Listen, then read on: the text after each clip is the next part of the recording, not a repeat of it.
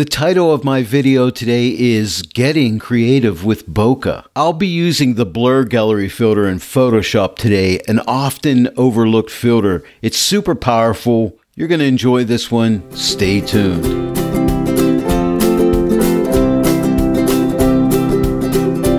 Hello everyone and welcome to the Joy of Editing with Dave Kelly. Thank you so much for joining me today. We're going to have some fun today.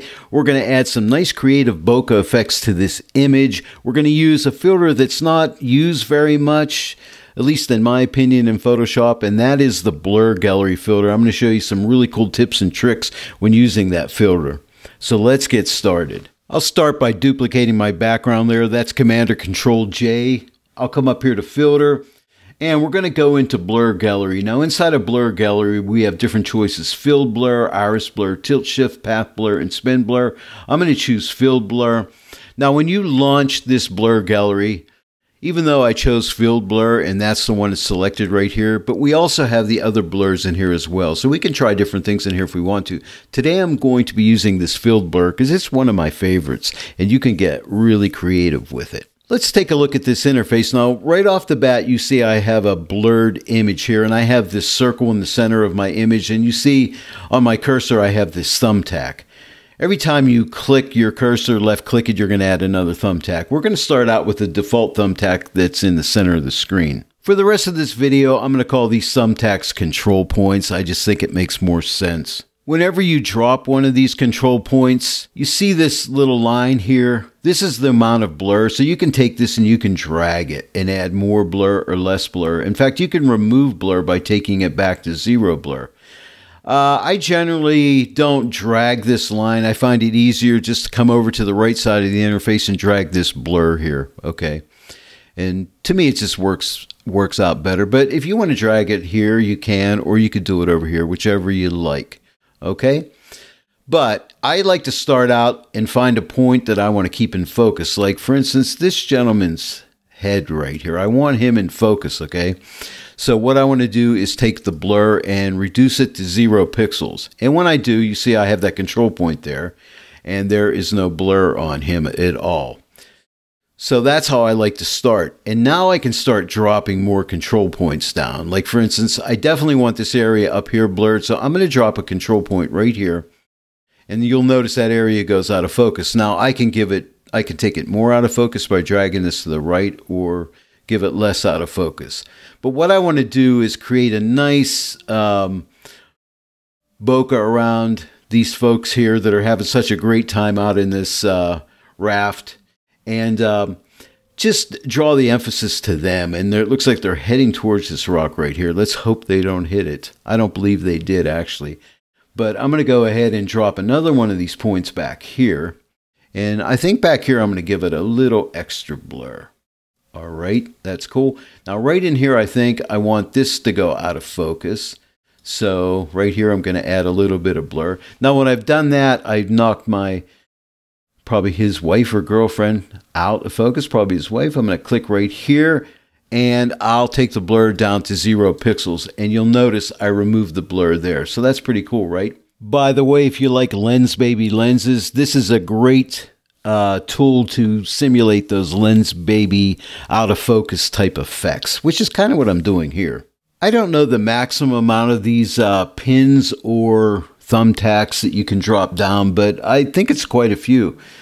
Now, I think I want to add another one right in this area, just to add a little bit of blur in here. Now, this is set at 15 pixels, so if that's too much, I can pull this back a little bit. Yeah, and I think I'll do that around 8 pixels. That looks good. Now, this ore went out of focus here, so I can drop one here.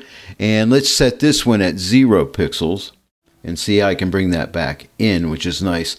Now I think I need one in this area right here, so let me drop another one. So you can just keep playing with these, keep dropping them in. And maybe let's pull back on the blur amount on this one just a little wee bit. Okay, something like that. That looks pretty good. You can also drop control points outside of the image. Like I can drop one out here. And let's add more blur in this area. Not too much. I'm trying to make it look realistic. Maybe something like that. What I'm trying to do is get a nice little area where they're, You know, you can see where it's in focus coming around this corner here like this. And then I have this rock right here. I'd like to bring it a little more into focus here. It's getting some of the blur from up here. So let's drop a pin on it. And now let's pull it back. Now we could pull it the whole way back to 0 and let it come totally in focus. But I think I want a little bit of blur in it because it'll, in my opinion, maybe look a little better. So maybe a tiny wee bit of blur on there, and I like that. Now I can even make my image smaller. And let's say, what if I wanted to drop a pin out here just to bring this area out of focus, like here, and yeah, maybe another one over here. And let's draw this one a little bit more out of focus like that. But see how you can play with it? You can move these around. And maybe what I'll do is I'll drop one out here just for this area right in there. Give that a little bit more. Let's see what happens if I bring it up. Now, I don't want to bring it up too much. I just want to take it a little bit out of focus, and maybe I'll drag it in a little bit more. Okay, something like that. That's looking pretty good. I feel like I'm losing a little bit of blur here, so I'm going to drop another pin here.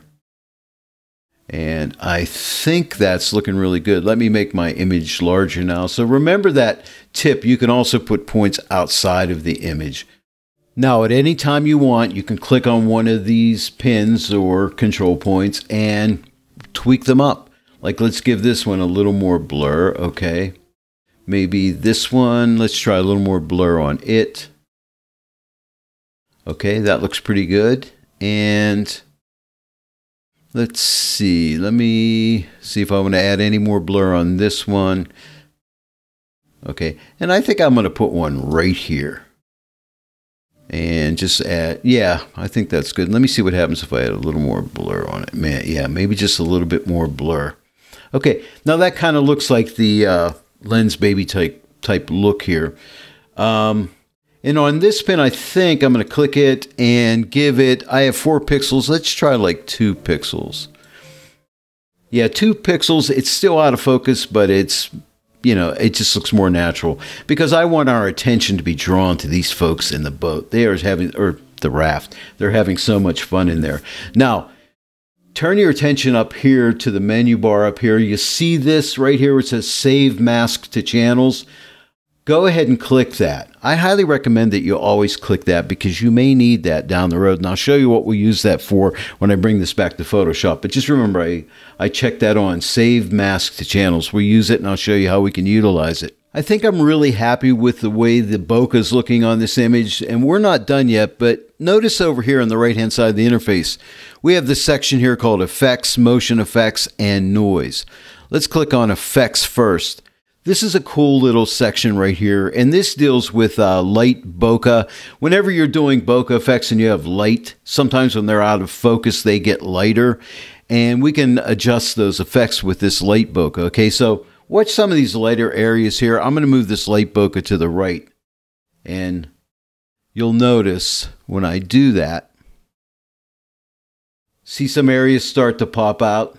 Not these pins, but back in here. See these little bokeh bubbles back here? As I start to drag this light bokeh over, then you can adjust the light range here. In other words, like you can bring more areas in. In other words, this is just like a luminance slider, really is what it is. In other words, I can just let the very light areas get this light bokeh, or I can drag it out into more of the mid-tone areas and make it look really ugly. But you're mainly going to be sticking around with the really light areas. So like you can see like over in here and back in here somewhat, you can see those bokeh bubbles and like that. And then you have this light bokeh. We can make it lighter or we can just pull it back. We can just let a little bit of that show through just to give it a nice realistic bokeh effect if you want that. In this image, I don't think I want it, but I just want you to know it is there. We can also color that bokeh with this bokeh color, so we can add color to it as well. And so it's probably just using the color that's in the image. It doesn't let you add your own color to it, but it's drawing the color around the bokeh. Okay, so it's more of a blue there. But you can add color to it as well, to your bokeh. But for now, I'm just going to take this light bokeh. If you don't want to use the light bokeh, just drag this the whole way to the left and you will not have it. So that's one thing you can do in effects. The other thing is called motion effects. Now, on this particular field blur, they're not available. They're only available on path blur and spin blur. But let's click on noise. This one is very, very important, because whenever you have an area that's out of focus, any grain that you had or noise that you had, it gets totally obliterated, and that can make your image look fake. But this grain will take care of that issue. So what I want to do is zoom into my image, okay, so we can really zoom in. And let's really take a look at the grain pattern on this guy's head right here. We can see that amount of grain, right? Now, what we can do here is come over to grain. Now, there's different things we can do here. There's a drop-down menu. Now, we have different types of grain or noise. We have Gaussian noise, like a uniform type noise, or a grain. And generally, I find I like to use the grain. I think it looks more realistic. It's more like a photographic, in my opinion. I'll just drag this to the right and stop where I think it kind of matches it, and right around that 6.21.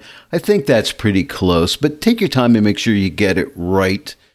But I think that'll be good right there. And if you want to get really nitpicky, you can adjust the size of the grain, the roughness, the color, and the highlights if you want to. But I think we're good. I'm just going to go ahead and zoom back out, and I think I'm ready to send this back into Photoshop. All we have to do now is click on OK, and that will send us right back into Photoshop.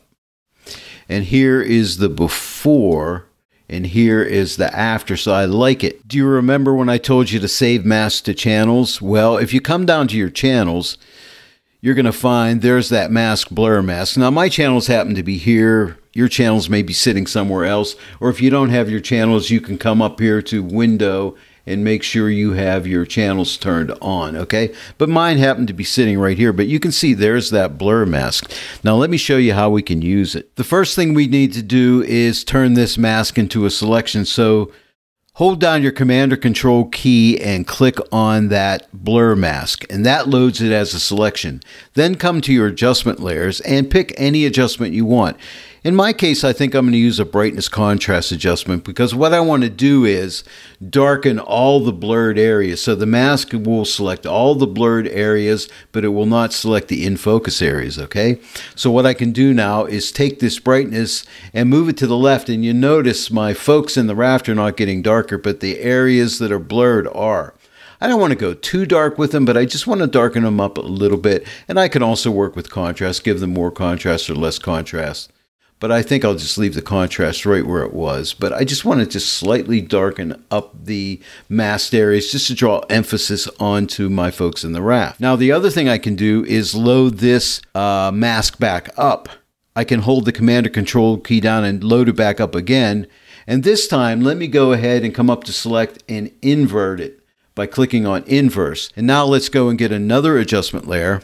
And let's get another brightness contrast. This time, it's inverted, right? So now I can lighten up my folks in the raft. So I'm just going to take this brightness adjustment and just lighten it up slightly, just to draw a little bit more emphasis onto my folks in the raft. So here is the before and here's the after. Now here's a combination of both of those adjustments. Here's the before and here is the after. Just for a quick recap, I used the blur gallery and used the fill blur to draw emphasis to the folks in the raft and blurred out the other areas of the image. I love that creative bokeh effect that I got, and I used the blur mask just to darken up the out of focus areas, and also inverted it to lighten up the folks in the raft, just to draw more emphasis to those folks in the boat, because that's where all the action's happening and that's where the fun is going down. Well, there it is, everyone. That was the blur gallery. I used the filled blur today, and you can get some really cool bokeh effects with it.